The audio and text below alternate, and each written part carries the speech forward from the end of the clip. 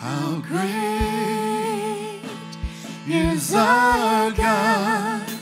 Sing with me, how great is our God. And all will see how great is our God. Let's sing that again. How great is our God. Sing with me, how great is our God. And all will see how great is our God.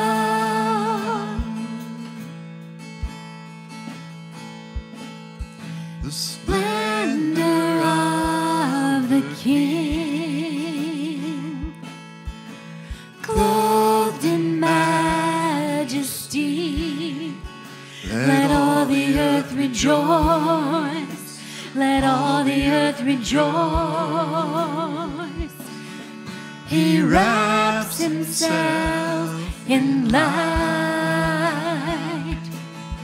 and darkness tries to hide, and trembles at his voice, and trembles at his voice.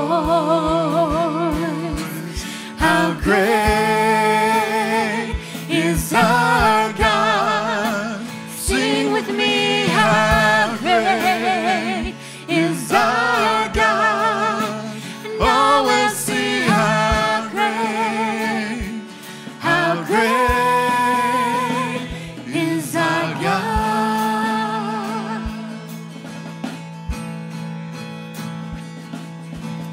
Age to age he stands, and time is in his hands. The beginning and the end, beginning and the end. The Godhead three in one. He is Father, Spirit, Son, the Lion and the Lamb, the Lion and the Lamb. How great is our God. Sing with me, how great is our God. And all will see how great is our God.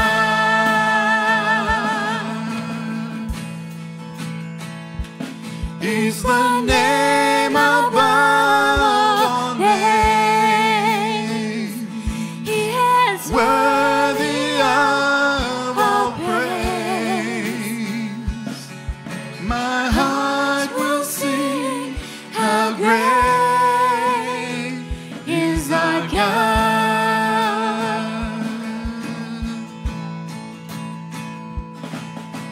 Name above all names. You are worthy of all praise. And my heart will sing, how great is our God.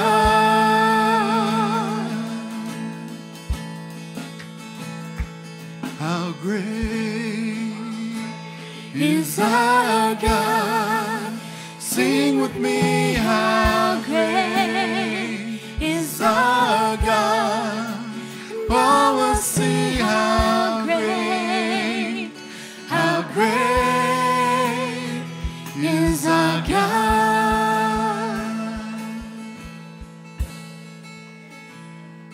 How great is our God.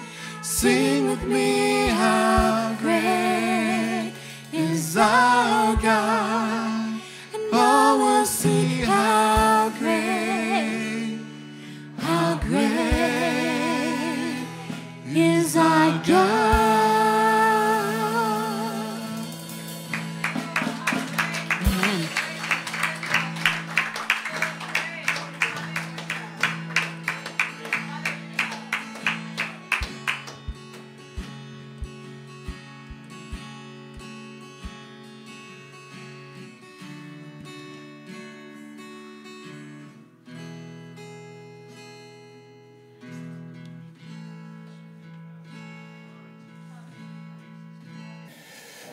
For those of you who are joining us for the first time, we welcome you, and you are joining us at the last section on a series we've been doing. At the beginning of each year, generally, we revisit these verses because these verses are basically our mission statement as a church.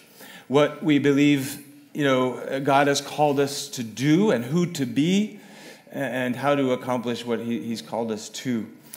We've already spent 2 weeks working through this passage of Scripture, and this morning will be our last time here before we return to our study in 1 Thessalonians next week. So let's go ahead and stand, and we'll read the Word of God together, and then we'll jump in. The Apostle Paul, writing to the church in Colossae, and ultimately the Holy Spirit speaking to you and I this morning, says, we preach Jesus, or him we preach, warning every man and teaching every man in all wisdom, that we may present every man perfect in Christ Jesus.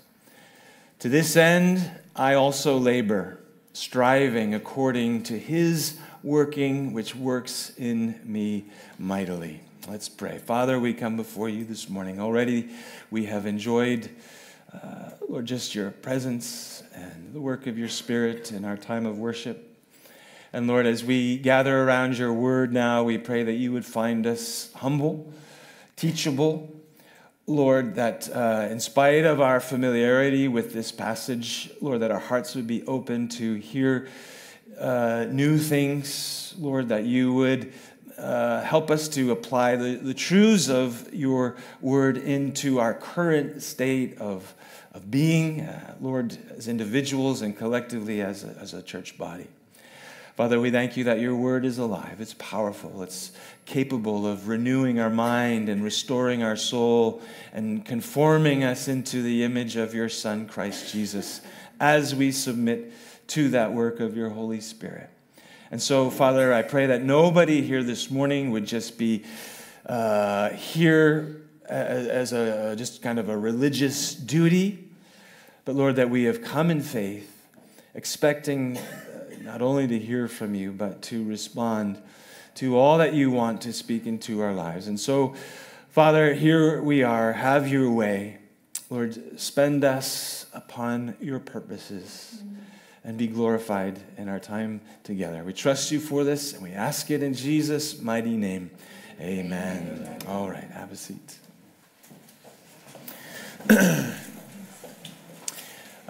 This morning, we're focusing on the last section of verses 28 and 29. The Apostle Paul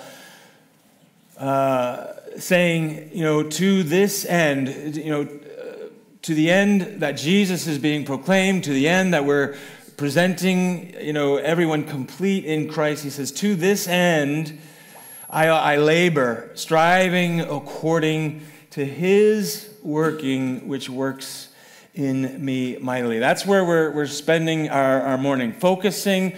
We've talked about what we're called to do as believers. We've spent time discussing, how that looks in relationship to one another, in the context of discipleship, and now we're going to look at how we accomplish what God has called us to do ultimately. Last week, I made a football reference, and I want to just revisit that for a second, just to bring some clarity. I had picked up on a quote somewhere that I thought was really applicable for the church, and that quote was this, and of course this was speaking about football game. And what's that? European football. I've been here long enough where I don't use soccer anymore. Thank you. Real football.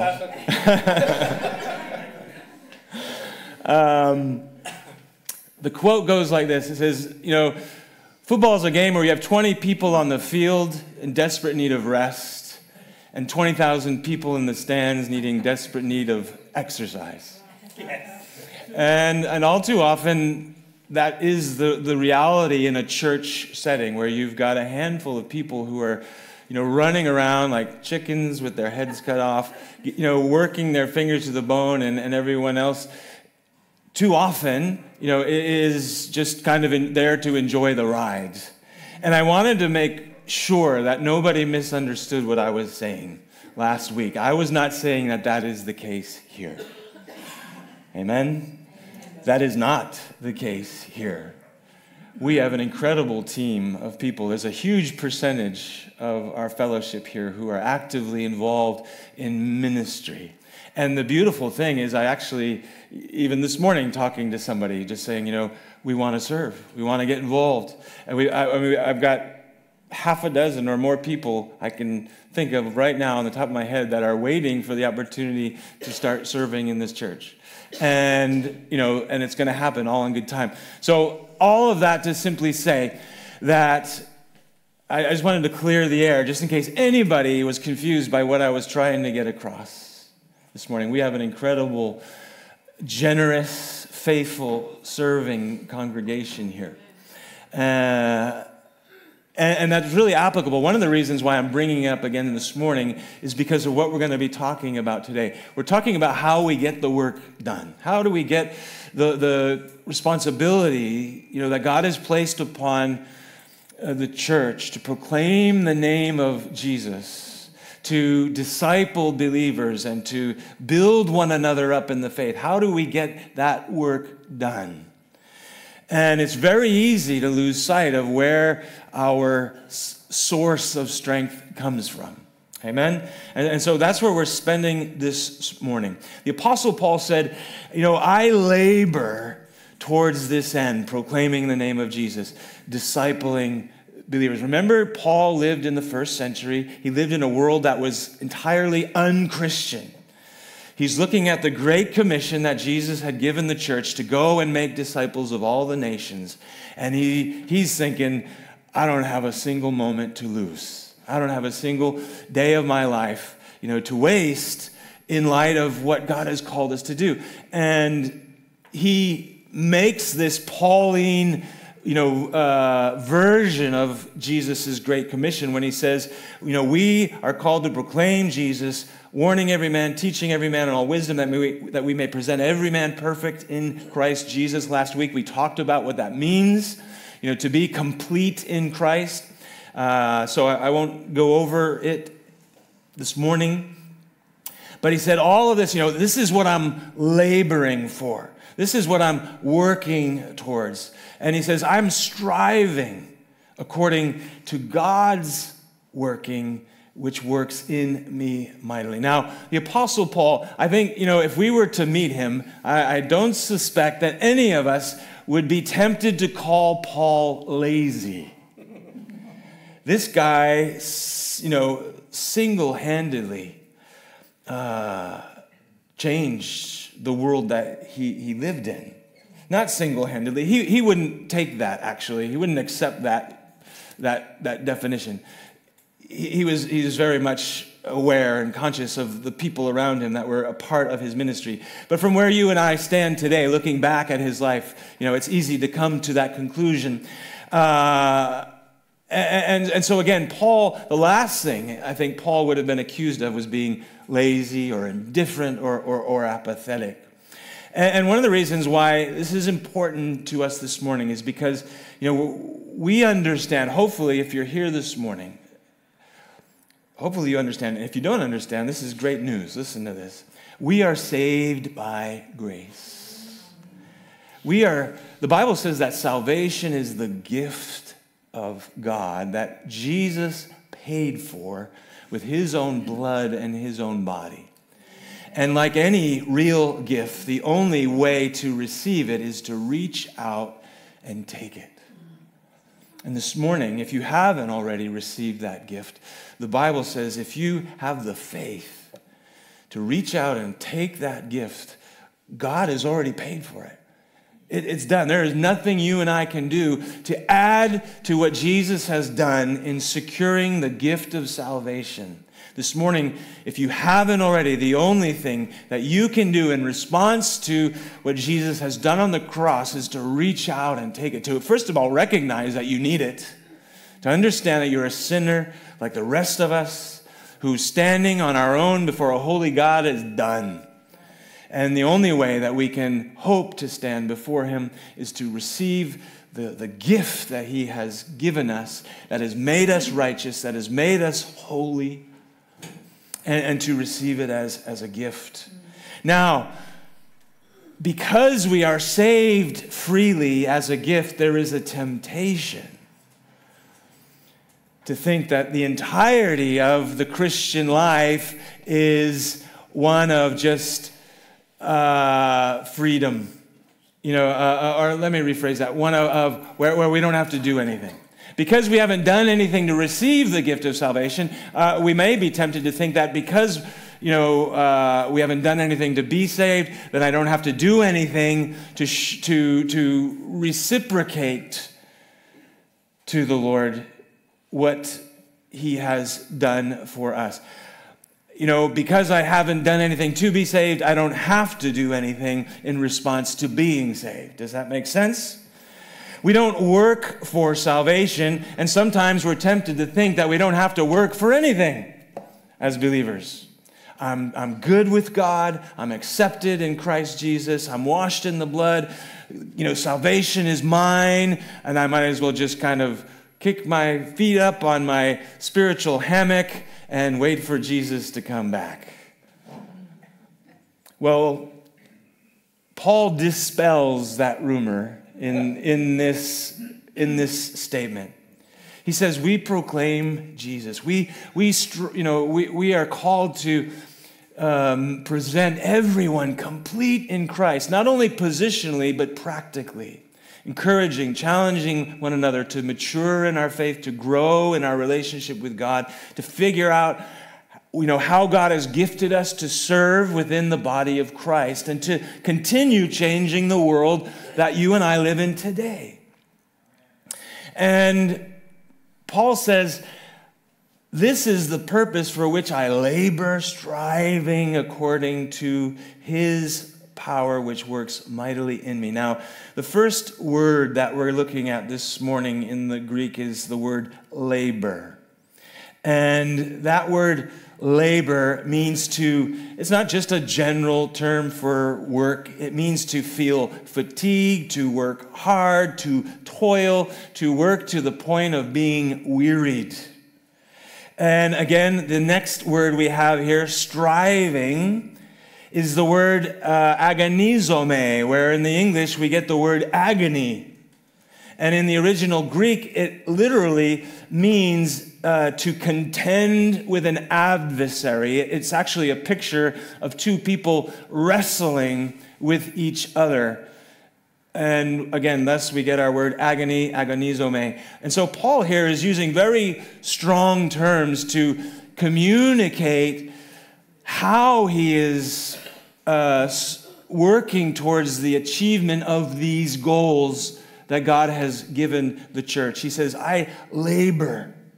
I work hard. I weary myself in the process of accomplishing these things. I'm striving, agonizomai, to compete for a prize, to fight, to labor, to fervently strive. The NIV reads it this way. The New International Version reads it this way. To this end, I strenuously contend. Again, these aren't just colorful words that the Apostle Paul has, picked randomly to try and get his message across. This was reality for him. If you go back to the book of Acts and you read about the life of Paul, you see how this was a reality for him. In 2 Corinthians, Paul gives us just a little taste of what it meant for him to strive or to contend for the faith. For example, in 2 Corinthians chapter 11, listen to Paul recite just a little bit of his resume in terms of the challenges he faced in the process of getting the gospel out into the world and making disciples. He says, from the Jews, This is 2 Corinthians chapter 11, verse 24. He says, "From the Jews 5 times I received 40 stripes, minus 1. 3 times I was beaten with rods. Once I was stoned. 3 times I was shipwrecked. A day and the night I have been in the deep, in journeys often, in perils of water, in perils of robbers, in perils of my own countrymen, in perils of the Gentiles, in perils in the city, in perils in the wilderness, in perils in the sea, in perils among the false brethren." And the list would no doubt go on if Paul had been given the time. And for you and I, we read stuff like this and we're tempted to think, wow, Paul, man, relax, bro. Maybe you're taking things a little too far. You got to know your limitations, man. That's a temptation. Reading something as radical and extreme as this. And you and I might wish that was the case, that Paul just didn't know when enough was enough. But the reality is Paul just raised the bar to such a level that all of us are challenged by his example. We wish it wasn't such a high bar. It would make things a lot easier for you and I, wouldn't it? But the bottom line, and I think one of the things that the Holy Spirit wants to communicate to you and I this morning, is that the world will not be changed by our sentiments. The world will be changed by our actions. Sentiment is good. Sentiment can be a powerful motivation. But our sentiment alone is not going to change the world, is not going to equip us, empower you and I to do what God has called us to do, to proclaim the name of Christ in our marriages, in our families, in our workplaces, in our classrooms, in our neighborhoods, in our communities. The Bible says in 1 Corinthians chapter 3, verse 9, it says, "We are God's fellow workers." Fellow workers. Yes, we're sons. Yes, we're daughters. Hallelujah. We're saved by grace. It's a free gift. We've been given the right to be called the sons and daughters of God by faith in Christ alone. But we are also God's fellow workers, it says here in Corinthians. And, we can talk about and pray about a great harvest here in Paphos or Cyprus or wherever you may call home. We can talk about these things and pray about them all day long, but until we put our hands to the plow, literally, physically, tangibly, until we put our backs to the work, until our faith translates into the way we use our hands, the way we use our mouths, the way we move our feet, then we're missing the mark of what God has called us to. We're called to feed the poor. We're called to clothe the naked. We're called to defend the weak, to bind up the brokenhearted. These are very practical. These are very tangible, very, real life, real time expressions of God's love and our faith in the world. And those kind of things can never happen without God's people working and working together. It is a cooperative effort between the body of Christ and its head, Christ Jesus, our Lord. There's a beautiful story in the Old Testament in the book of Haggai when the Jews had returned from captivity to Jerusalem, and God had commanded them to rebuild the temple, to rebuild the city after it had been destroyed because of God's judgments and his disciplinary actions against them for their disobedience. Haggai was a prophet that God raised up to encourage the Jews in the rebuilding of that temple. And Haggai prophesied to the Jews of that generation as they were struggling to find motivation to get the job done. And in Haggai 2:4, God, speaking to his people through the prophet Haggai, says, "Be strong, Joshua. Be strong, all you people of the land, says the Lord, and work." Why? Because I am with you, says the Lord of hosts. He said, listen, guys, it's work. You can sugarcoat it all you want, but at the end of the day, it's hard work. But I'm with you. Therefore, put your hands to the work. And sure enough, the job got done. And that's the case for us this morning. The work is hard.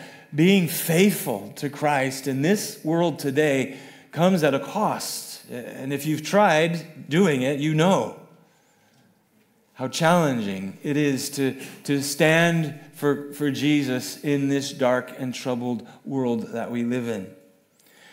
And so we're not fooling ourselves into thinking that it's, easy, that it's light lifting. On the contrary, we understand that it's hard work to build the kingdom of God.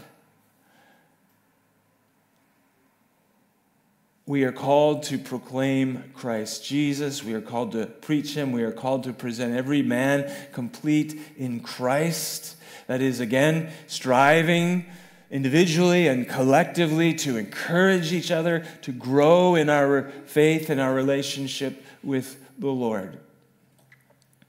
We are called to respond to God's, this free love that God has offered us. We are called to respond to it. I was sharing with Clinta last week before her baptism, or a few days prior to her baptism, that while salvation comes to us freely, serving Christ, walking with him into the fullness of our calling could potentially cost you everything you have, depending on what that calling is.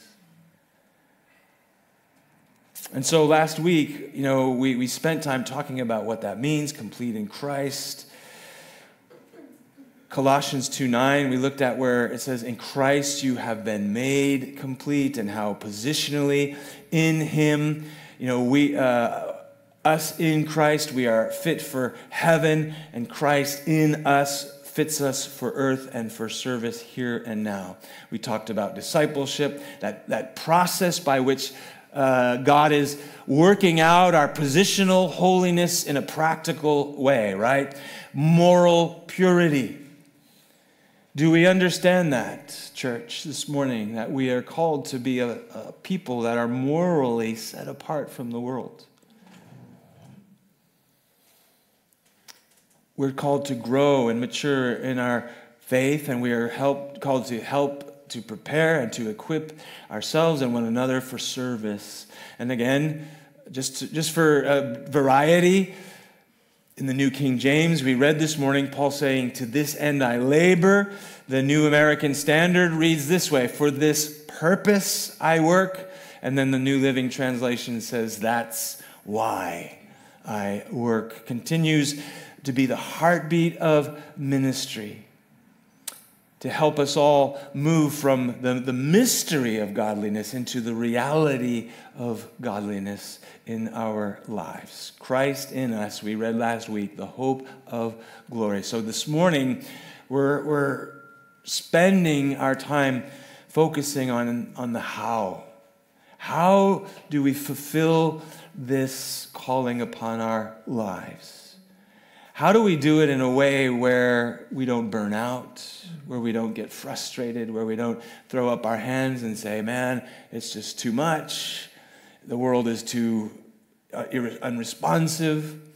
The demands, the cost is too much. Well, Paul puts it to us this morning in very simple terms. The Holy Spirit speaking to us says that we labor, striving, contending, what? According to his power. The Greek word there for power, energia. We all know what that means. This is crucial for longevity in the Christian life. I don't believe the Christian life is a sprint. It can be. Sometimes it feels like we're sprinting. But the reality is that the Christian life is a marathon. And we're in it till the end. We're in it till, hopefully, God willing, we take our last breath. That's the kind of the idea. And if we aren't drawing our strength from God, then it is only a matter of time before we run aground, before we start discovering the limitation of our own abilities, our own strength, our own resources. God has given us His Spirit.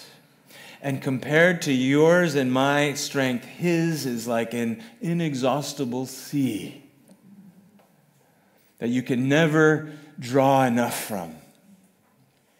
And the problem is that we lose sight of that. It's a temptation for every single person in this room. Anybody who's been walking with Jesus for any length of time, you know, the temptation is that we lose sight of the fact that what we've been called to do, we've been called to do in His power, in His strength, through His Spirit, and not in our own abilities. And that's good news, because if it was depending upon me to finish the race, I hate to tell you this, guys, but if you don't know already, I would have failed long ago. The only reason I'm still in this after 25 plus years is because of God's grace and because of God's Spirit. Ephesians 1:19 says it this way: God has given us the exceeding greatness of His power toward us who believe, according to the workings of His mighty power. It's like Paul can't find enough words, to express how much we need His power to live out the Christian life, just the normal Christian life. He's just grabbing all these terms: exceeding, greatness, power, might. The NIV reads Colossians 1:29 this way. It says, I'm striving with all the energy Christ so powerfully works in us. I don't know if there's many more terms you can find, to get this message across to us. Powerful, mighty is that Greek word dunamis, or proper pronunciation? Dynamis, where we get our English word dynamite. It means force, miraculous power and ability, strength. It's translated sometimes as violence. It's the same word that the Bible uses to describe the followers of Christ when the Holy Spirit came upon them on the day of Pentecost and transformed them from frightened, divided group of disillusioned followers into lions of faith, every one of which died proclaiming Christ Jesus as Lord, except for the Apostle John. That power of the Holy Spirit that Jesus commanded His disciples to wait in Jerusalem for. Luke 24:49, after Jesus had risen from the dead. You would think that His appearance, having defeated death, would have been enough to inspire the disciples to go out and win the world. But Jesus said, no, wait in Jerusalem. Tarry in the city of Jerusalem until you are endued with power from on high. Acts 1:8 is the fulfillment of that command. We read there, Luke records as the followers of Jesus gathered in Jerusalem, 120, waiting for this outpouring of the Holy Spirit. It says in Acts 1:8, forgive me, I'm getting ahead of myself. Jesus reiterating this command to wait for power. He says, you shall receive power when the Holy Spirit has come upon you, and you shall be my witnesses. Jesus wasn't prepared to let his disciples start the work of changing the world until they were empowered by his Spirit to do so. Jesus was able to say prior to the cross, as he was preparing the disciples for his departure, he makes this staggering statement that his disciples didn't understand at the time. He said, I tell you the truth, it is to your advantage that I go away. And, the disciples who had left everything to follow Jesus are saying, going away? What are you talking about? Where are you going? How does this fit into you setting up a kingdom of which we will be a big part of? Where does that fit in? And Jesus said, it's to your advantage that I go away. Why? Because if I do not go away, the Helper, that is the Holy Spirit, will not come to you. But if I depart, I will send him to you. Hallelujah. So Jesus said, listen, after I die on the cross, after I make atonement for the sins of the world, I will ascend to heaven. I will sit at my Father's right hand in my heavenly throne, and I will pour out the gift of the Holy Spirit upon the church. And then you will have everything you need to do what I've called you to do. And so this same one who transformed the trembling, fearful disciples into these triumphant apostles who literally changed the world, he's doing the same for you and I today. The same for you and I today. Jesus is, interestingly enough, Jesus Christ, the Son of God, God become flesh, of whom the Bible says that, John says in John 3:34, it says that God gave Jesus the Spirit without limit. In his humanity, Jesus lived out his entire sinless life in the power of the Holy Spirit. And yet, in spite of that spiritual dynamic in him, we read that when Jesus was prepared to step into his public ministry, Luke 3:22 says this, and the Holy Spirit descended in bodily form like a dove upon him, and a voice came from heaven which said, you are my beloved Son, and in you I am well pleased. Now Jesus himself began his ministry at about 30 years of age. And it goes on to say, then Jesus, being filled with the Holy Spirit, returned from the Jordan in power and began his public ministry. So Jesus sets the example, in spite of the fact that there was no lack of the Holy Spirit in his life as the Son of God, but he lived out his humanity in the fullness of the Holy Spirit's power. But when it was time for him to step into his public ministry, there is this unique expression of the Holy Spirit resting upon him that all of those there were witness to. And it's important to, the same goes for you and I this morning. Jesus was inaugurated into his public ministry. Luke 4 says this, the Spirit of the Lord is upon me. Jesus read this quotation from Isaiah. The Spirit of the Lord is upon me because he has anointed me to preach the gospel to the poor. He has sent me to heal the brokenhearted, to proclaim liberty to the captives, to recover the recovery of sight to the blind, to set at liberty those who are oppressed, to proclaim the acceptable year of the Lord. In other words, if Jesus lived out his human life in the power of the Holy Spirit, if the apostles waited in Jerusalem until they received the outpouring of the Holy Spirit upon their lives, how much more do you and I need him still today?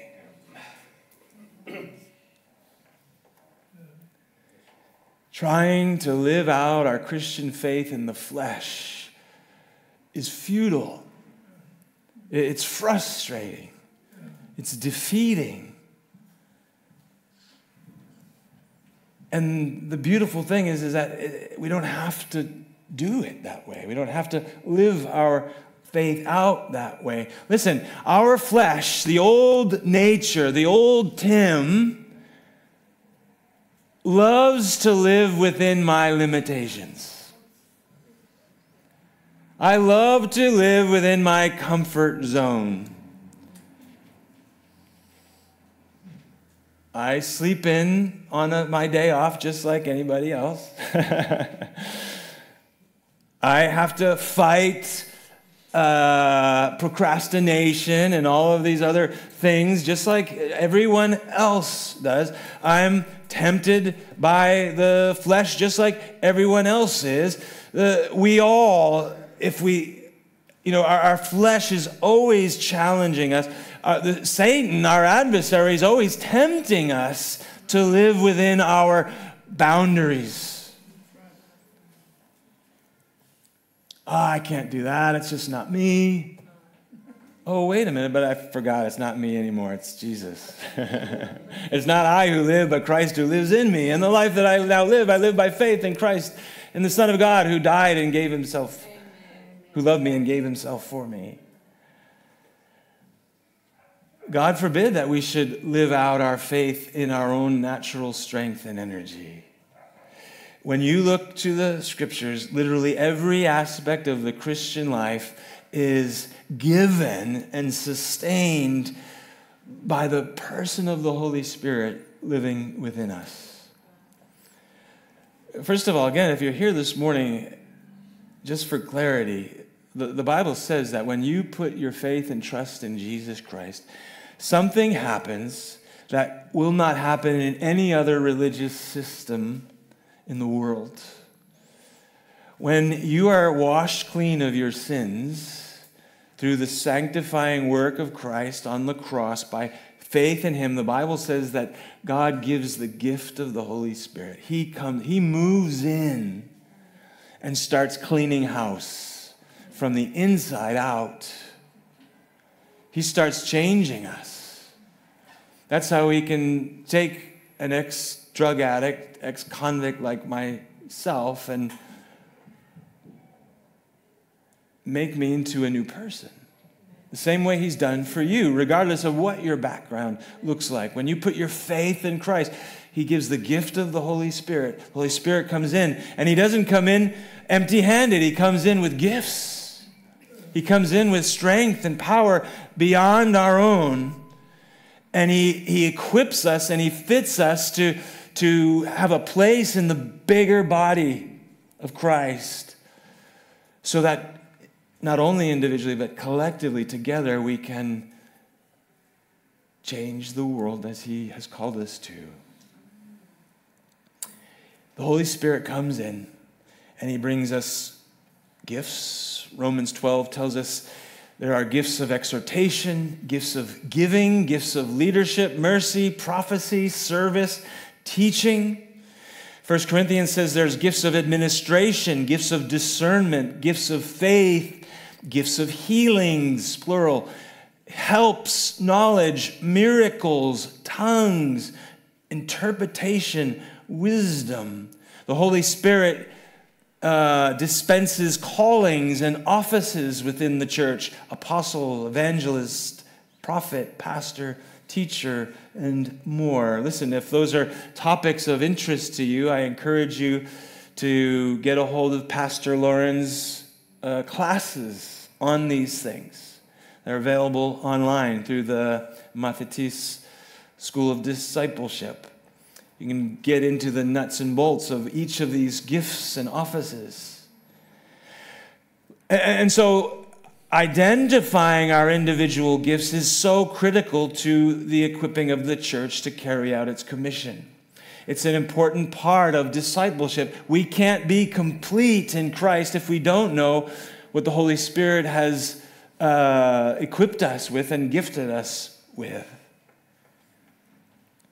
And just so you know, it's sometimes a long road between someone identifying their gift and experiencing it in their life in a fruitful way. I was a very young Christian at a Bible study with 5 or 6 people, and we were reading and studying through the Psalm 1. And the guy who was leading the Bible study said, Psalm 1 says, "Blessed is the man who does not, oh boy, here we go, walk in the counsel of the ungodly, nor stand in the path of sinners, nor sit in the seat of scoffers, but his delight is in the law of the Lord. And in his law he meditates day and night, and he will be like a tree firmly planted by a river." And this Bible study teacher, and in a word of prophecy, said, "This is for you. You're going to be that tree planted by the streams of living water, the Word of God, and you're going to bear fruit, and people are going to..." He basically was prophesying that I would have a teaching ministry someday. And at that point in my life, I guarantee you, I was just like, you don't know me very well. If he had known what a mess I was at that particular time, I was saved, but there was still so much work to do. But that gift had already been given. This guy identified it, and it would be, 10 years later before that fruit would break ground. And I would actually start to see that manifested in my life. So you're here this morning, and maybe you're thinking, well, I don't know what my gift is, this, that, or the other. Study, search the scriptures, pray, ask God to show you. It doesn't necessarily mean that it's going to, manifest in your life right this moment. But if you pursue it in faith, amazing things, God will do amazing things. So, on one hand, the Holy Spirit comes in and he gives gifts and he gives callings upon our life. And those are individual from one person to the next. None of us have the same gifts. Amen? The Holy Spirit dispenses, the Bible says, according to his will. Not according to my will, not according to your will. According to the Holy Spirit's will, he gives gifts to believers. But one thing that is universal among us, while gifts are individual, the one thing that is universal among us is the fruit of the Holy Spirit. The Bible says that if you're a born-again, Spirit-filled believer, then the fruit of the Holy Spirit will come out of your life. And what is the fruit of the Holy Spirit? Galatians 5:22 says the fruit of the Holy Spirit is love.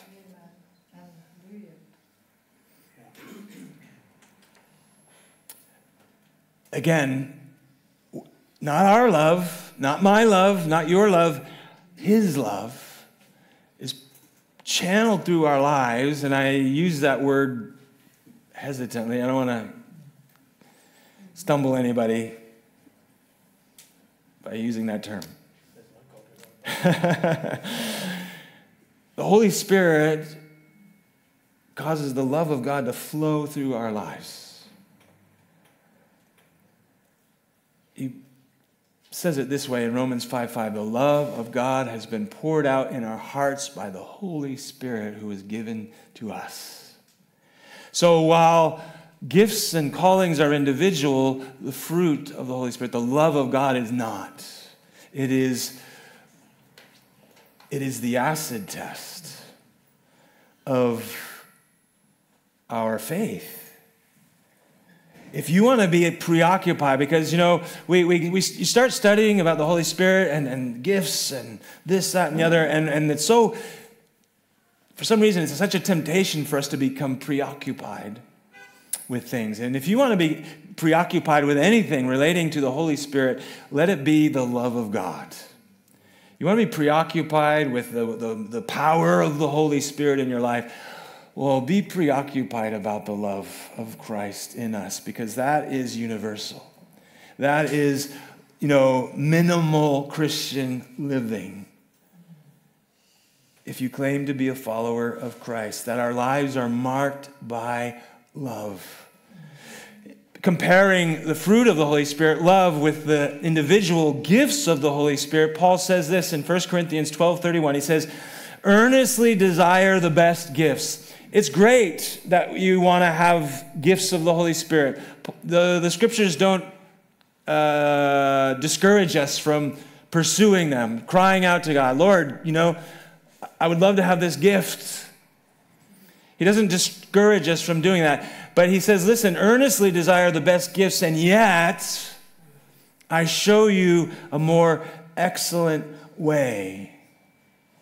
And then he launches off into 1 Corinthians 13, where it says this: if I speak with tongues, have the gift of prophecy, if I understand all mysteries and all knowledge, if I have all faith, if I bestow all my goods to the poor, if I give my body to be burned, but I do not have love, it says I'm nothing. It profits me nothing. And so you want to know what the healthy, Spirit-filled Christian life looks like. It is a life that is marked by a supernatural love for others. When the Apostle Paul was challenging the church about what a good, solid church looks like, he uses these incredibly simple terms. Writing to the Galatians, who were a church that had been caught up in legalism, and they were being tempted to go back into Judaism and into the law and all of this other stuff. And Paul says, listen, you want to know what a healthy believer looks like? You want to know what a healthy church looks like? He says, the only thing that counts is faith expressing itself through love. The only thing that counts is our faith expressing itself through love. And that will include the operation of gifts and everything else. I'm not trying to, devaluate those in any way, shape, or form, but we need to have perspective and balance, right? Jesus said this to his disciples shortly before his death. He said, by this the Father is glorified,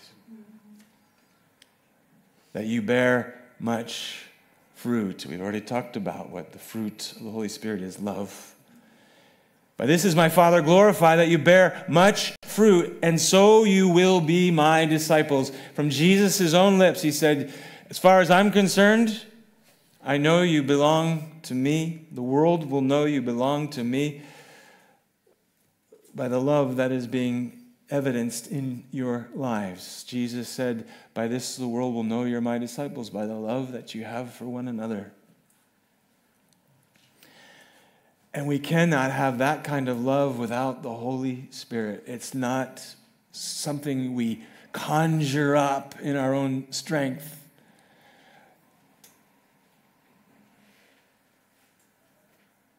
And so, looking at all of this together, there is only one inevitable conclusion that you and I can reach. Clearly, we can never live out the Christian life without the Holy Spirit's empowering. We are to strive, we are to contend, we are to labor. It's okay to have great spiritual ambitions, to proclaim Christ, to make disciples, to change the world. God's given us those ambitions to pursue, to present everyone complete in Christ, but we are fooling ourselves if we think we can accomplish it without Him. And it's subtle. The shift away from dependency upon Him is so subtle. I catch myself all the time realizing, why do I feel so anxious? Why do I feel so stressed? And I suddenly realize, man, I'm doing this in the flesh. Anybody who's been here long enough can probably identify when I'm operating in the flesh. Those who know me well enough, they're like, oh, Tim, come on, man. I should get some rest. Probably should get some time away with the Lord. Now, before we finish up this morning, there's one thing I think we need to make sure we don't lose sight of this particular truth. we started off talking about, Paul. We would never accuse Paul of being lazy. And very easily, as Christians, we can become caught up in this work mentality that, can drive us into the ground. We're tempted to look at Paul and to see him as just this kind of superhuman, ministry machine. And we might feel, the same about Jesus and, reading the Gospels. That, we're tempted to think that being filled with the Holy Spirit means that we're just moving from one incredible act of faith to the next. And, we've got the sheen of spiritual perspiration on my brow all the time, Racing frantically from one act of ministry to the next. But the Bible doesn't paint this picture when it comes to the life of Jesus or the life of Paul. Yes, they were driven. But they weren't driven by the flesh. They were driven by the Spirit. They were burdened, but not burned out. They were empowered, but not exhausted. They were fervent, but not frantic. And I see it in myself, and maybe you're here this morning and you need to be encouraged that the Spirit-filled life isn't necessarily, this one long, ongoing, life of drama and excitement and, whoa, wow. And the reason why I'm emphasizing that is because all too often in the church today, that is being sold from the pulpit. Imagine, and I catch myself doing it, the temptation is to think, your life needs to have an exclamation mark after it. Everything you do needs to be awesome and glorious and full of majesty. This is being sold in many pulpits around the world today. A writer who recently wrote a book called Ordinary talks about the church's addiction to hype. Addiction to hype. And he says this, he says, if you add an exclamation point behind everything, eventually nothing will stand out.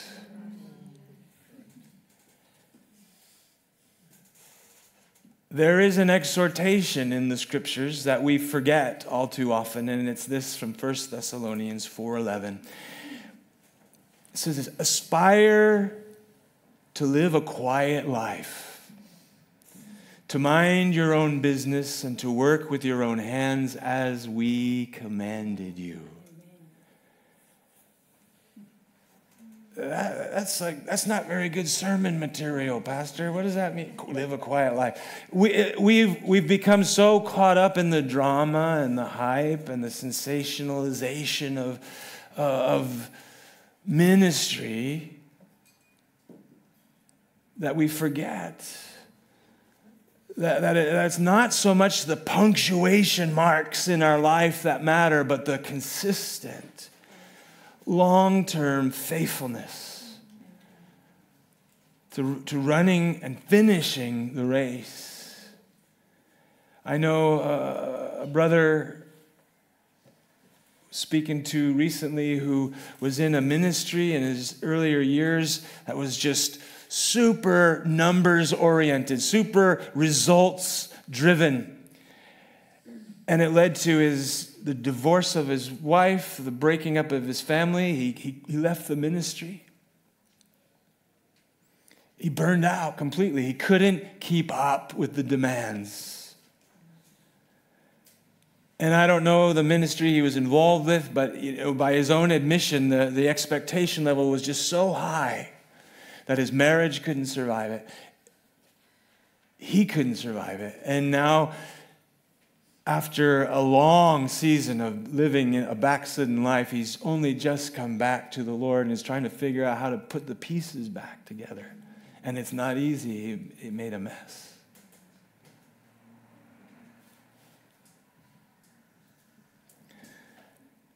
When I look back over the course of my life, there are one or two moments that I would call, fire from heaven moments, where the Lord just, his presence was so tangible, that I could just feel him, and where he spoke so clearly to me that it changed the entire trajectory of my life.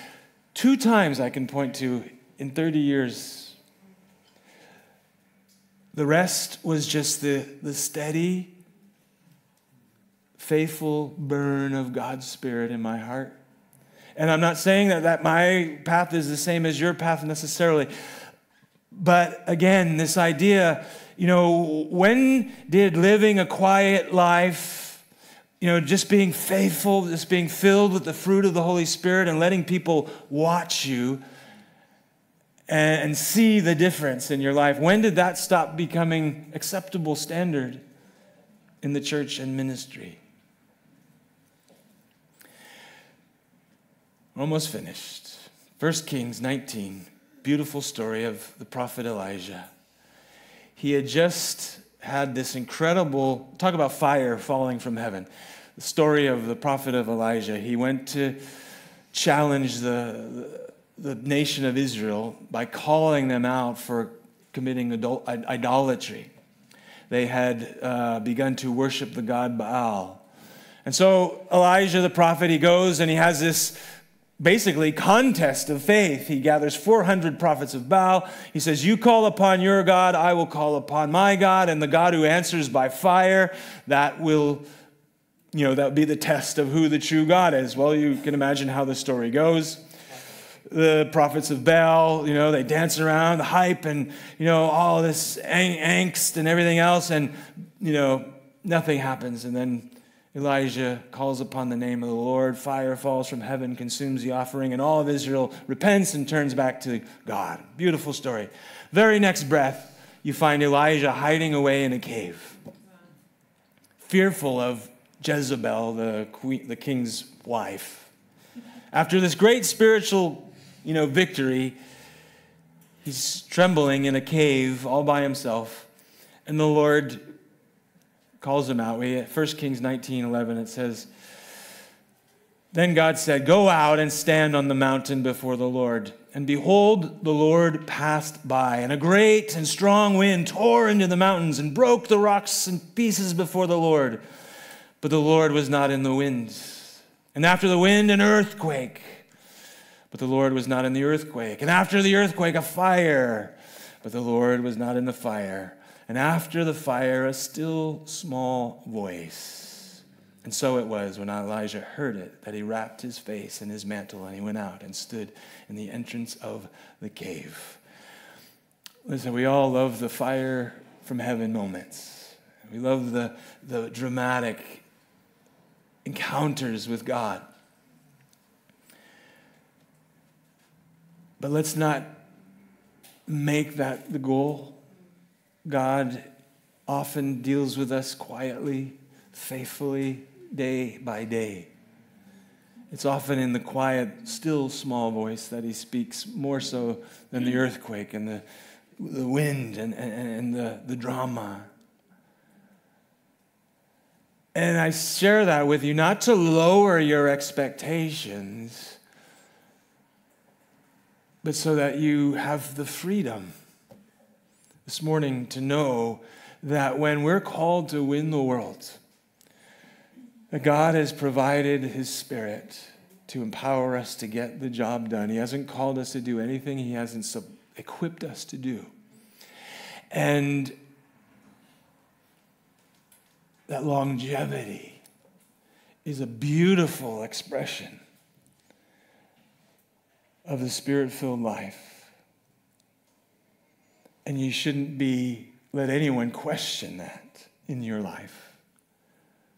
You don't speak in tongues. You haven't experienced healing. You haven't been to this conference or that movement or this revival, or, you're not submitted or part of that ministry. Don't let anybody load you down with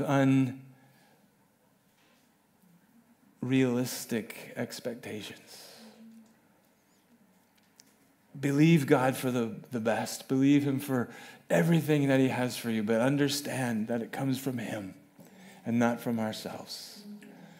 And if we can do that, we will finish our race well. And we will hear Jesus say, "Well done, thou good and faithful servant. Enter into the joy of the Lord." Amen? Amen. Amen. All right. Let's stand and we'll pray. Father, we thank you for your words. Lord, as we stand before you as a congregation this morning, and for those who are visiting us this morning, you know, Lord, what home looks like, what their home church dynamic is. Lord, we thank you that whether home is here or abroad, Lord, all of this applies to each of us. And Lord, we thank you for giving us such a privilege to be a part of what you're doing in the world today. Lord, to proclaim the name of Jesus, the only name under heaven by which men might be saved. Lord, it is a privilege that comes oftentimes with a great price. And Lord, we don't want to become weary on the way. And so, Father, I ask in Jesus' name that this morning, Lord, that you would fill us afresh with your Holy Spirit. Lord, we stand upon your promise. Jesus, you yourself said, if you then, being evil, know how to give good gifts to your children, how much more will our Heavenly Father give the gift of the Holy Spirit to those who ask him? Lord, you're not the one holding out. It always boils down to our lives being filled with other things, or our lack of faith, or courage, or our lack of willingness to die to ourselves. So this morning, Lord, we pray that you would fill us afresh. We believe you for that this morning, Lord. Fill us this morning. And make us a people whose lives are marked by faithfulness and love. People who aren't moved by every wind and wave of doctrine or circumstance, Lord, but you're setting us apart, Lord. For some of us this morning, Lord, that means repenting. We've been operating in the flesh. Maybe we're playing with sin. Lord, your Spirit cannot fill a place that is already full. And so, Lord, give us the courage and the faith to turn from our sins, Lord, to empty ourselves of everything that would hinder the flow of your Spirit in our lives, Lord. Lord, we know it's by grace we've been saved, and it's by grace we will finish the race. In the meantime, Lord, we confess that apart from you, we can't do anything. We need you, Lord. Forgive us for trying to do ministry in our own strength, for trying to live out the Christian life in our own strength. Lord, bring us back to that place of utter and total dependency upon you, and change us, Lord. Conform us into the image of your Son, Christ Jesus. We trust you for these things, and we ask it in Jesus' name. Amen. Hallelujah.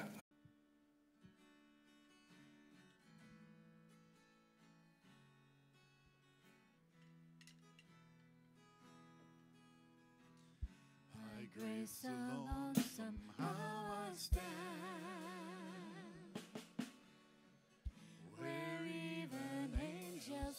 to tread. Invited by redeeming love.